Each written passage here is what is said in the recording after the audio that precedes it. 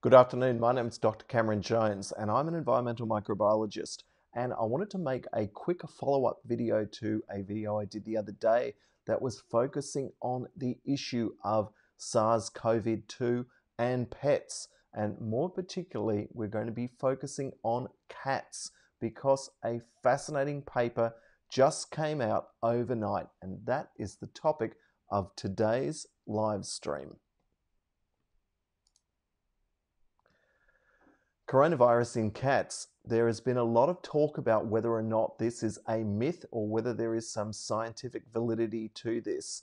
And I wanted to make this video because I think that this topic has a great deal of merit. I think there's a lot of very interesting research which is going on focusing on the pets as a reservoir for SARS and whether or not these animals are capable of transmitting the virus between themselves, whether or not people are able to transmit the virus to the pet, and of course the very worrying question, is it possible for the pets to transmit the virus to humans? So let's review what we know about this in the literature. And so I'm just going to switch this now.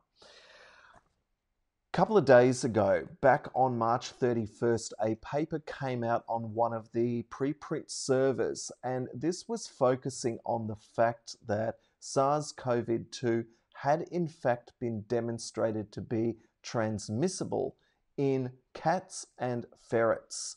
And whilst this is really the first paper which contradicted the what people thought to date was that pets were not involved.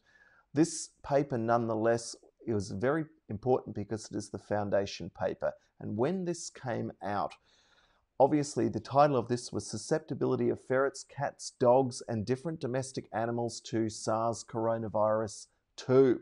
And what the conclusions of this paper were was that the authors found that SARS-CoV-2 does in fact replicate poorly, thankfully, in dogs, pigs, chickens, and ducks, but efficiently in ferrets and cats. Their next conclusion was that the transmission mechanism between these animals is through respiratory droplets, and that's certainly similar for human-to-human transmission as well.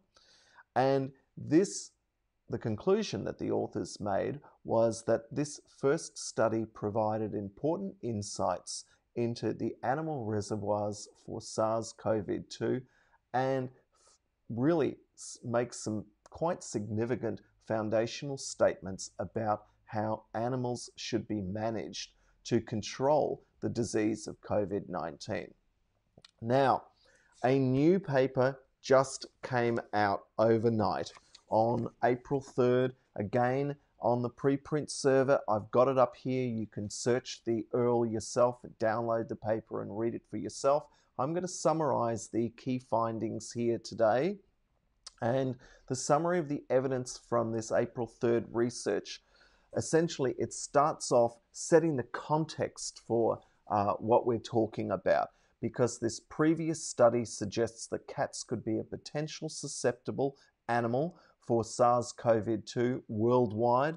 There is earlier research on different types of coronaviruses being present in cats, and then they are going on to look at specific serum antibodies in cats. So this is very different to the first paper, and this makes it very, very important, and I'm going to explain why. Basically, what they did is they got a group of cats. 102 of them were sampled after COVID-19 in Wuhan, China, and 39 cats were tested before the outbreak of SARS-CoV-2. So essentially, you've got two populations, before the virus and after the virus. And they were looking for differences in how their serum actually responds when it's analyzed. And they're looking for evidence of, firstly, the protein being present in the serum, and similarly antibodies being raised against that protein, because obviously the animal needs to mount an immune response to the invading virus. And that's exactly what they're looking at in this publication. And what they did is that they found that out of the 102 cats that were tested after the outbreak had begun, that 15 of these, or approximately 14.7%, were positive for the receptor binding domain of the SARS-CoV-2 using enzyme-linked immunosorbent assay, or ELISA. And what they found in those positive samples, that 11 of these pets, 11 of the cats, had SARS-CoV-2 neutralizing antibodies. And I'm now going to explain why these neutralizing antibodies are particularly important, because the data demonstrates, and this is their core conclusion, that SARS-CoV-2 has definitely infected the cat population in Wuhan during this outbreak. Now, you might be thinking, well, why does this matter? These are cats in Wuhan. And to put some context to the world population of domestic dogs and cats, I've pulled up some research that again has just come out in March 2020, and it's been determined that there are 471 million pet dogs worldwide and approximately 373 million cats. So that is an awful lot of domestic cats as pets, which could be potential reservoirs for SARS-CoV-2. And of course, the very worrying concern, are the cats cross-contaminating and infecting each other? Are infected humans contaminating the cats? And is it possible for the cats to actually contaminate other humans? So all of those questions will be discussed to some extent in this short video, and no doubt over the coming weeks and months and years in the academic research literature. But if we drill down now into the April 3rd research and look at the results and take a closer look at this. As I said, 15 of the 102 cats were positive after the outbreak, with 5 of them being strongly positive. Now, the ELISA, or enzyme-linked immunosorbent assay test, shows that the cats had an antibody reaction against a spike protein of the SARS-CoV-2 virus. This definitely was, what they did is that they then confirmed this initial result by doing what's called a virus neutralizing test. And what is that? A serum virus neutralizing test is a serological test that detects the presence and magnitude of functional antibodies that prevent the infection by the virus. So this is measuring how the immune system responds to the virus being present inside the cat.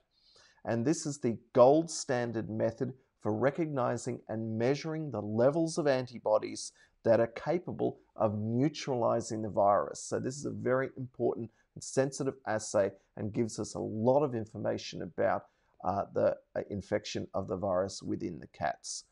And again, of those 15 positive cats, 11 were found to have the SARS-CoV-2 neutralizing antibodies.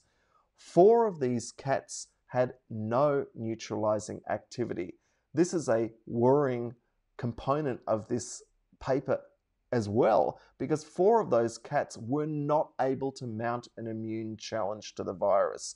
So it would be very interesting if the authors followed up with further explanations about the 4 cats that had no ability to mount an immune challenge, or at least with the assays that these scientists use.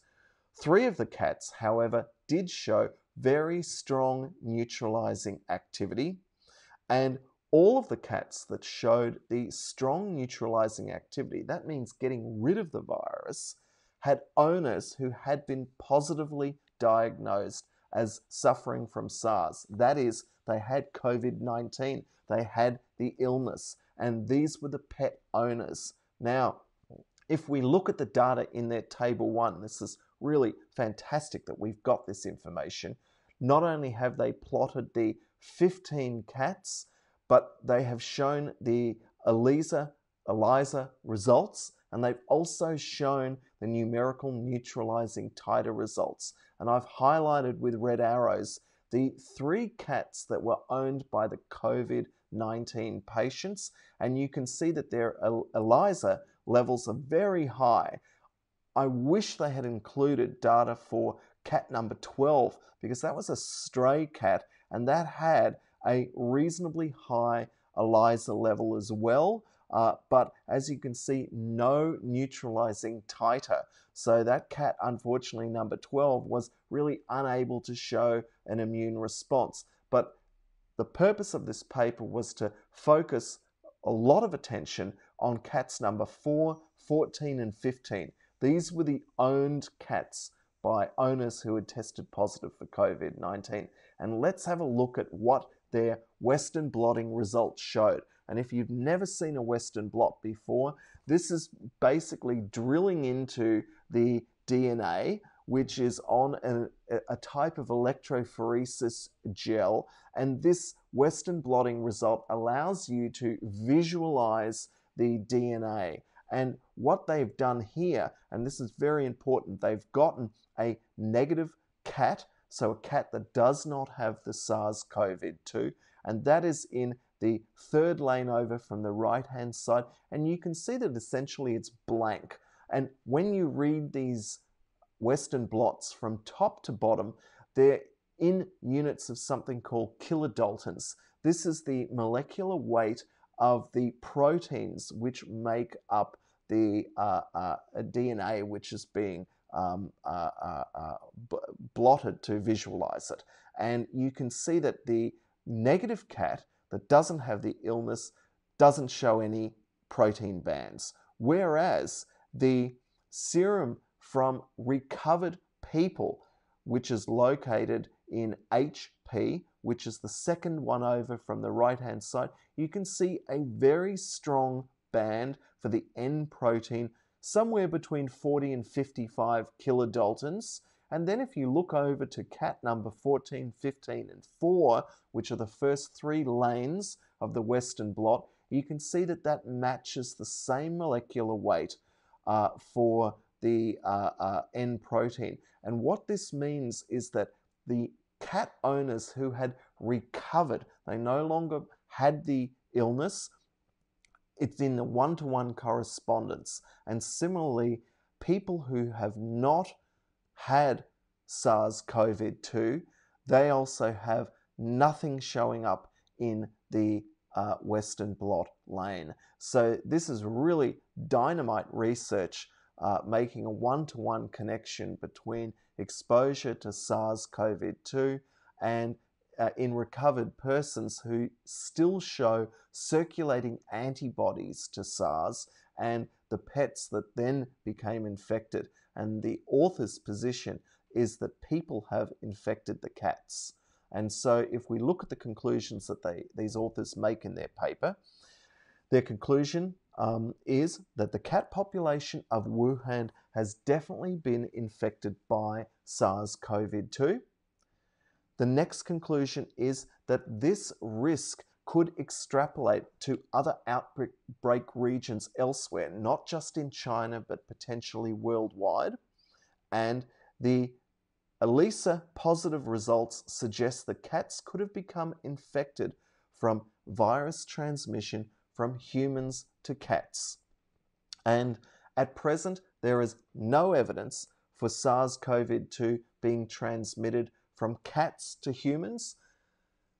It was only the other way around, from humans to cats, and that's what their data supports, that chain of reasoning or thinking.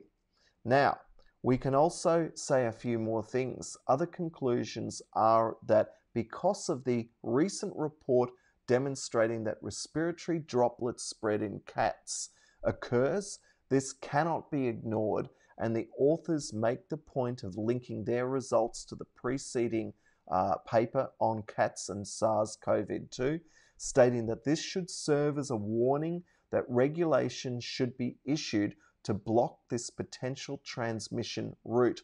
And no doubt there will be further emerging changes in the news and legislation and local how local organizations deal with the potential of reservoirs in pets. Now, the difference between stray cats and those from pet hospitals, this is another component of this paper, suggests that the close contact between COVID-19 patients and cats is definitely the source of infection. When the authors examine the potential of a commercial QuickTime PCR kit, it failed to detect SARS-CoV-2 in both nasopharyngeal and anal swabs from the cats. And the conclusion made by the authors is that potentially these kits are not sensitive enough for cat detection, or there may be some other reason why the method failed to detect this particular protein fragments in the serum of cats. So that's something for another group of scientists, no doubt.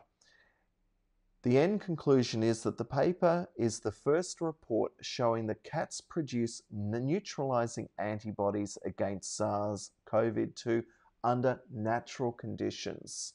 And there is obviously the disclaimer that a lot more research needs to be undertaken to find out the true extent of whether or not this is a significant reservoir of SARS-CoV-2 and what the ramifications and implications of this data are.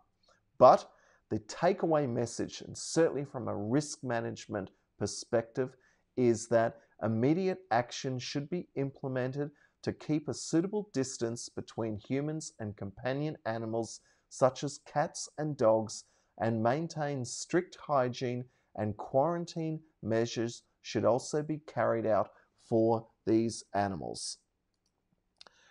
That is a quote taken from the paper that has just come out in the preprint literature.